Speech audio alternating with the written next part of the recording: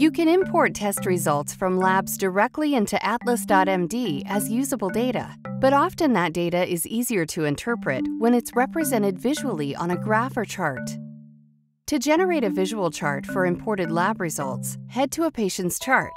Navigate to the Vitals and Stats page. Click on the plus icon. Select Lab Observations.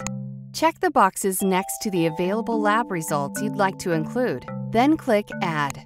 Atlas.md will generate the charts, and you can then interact with them on the Vitals and Stats page. If you'd like to see the data represented over different time frames, you can do so using the buttons below the chart. You can also edit the name of the chart by selecting the pencil icon in the corner of the chart. Thanks for watching. If you have any questions about creating charts from imported lab results, please don't hesitate to drop us a line at support@atlas.md.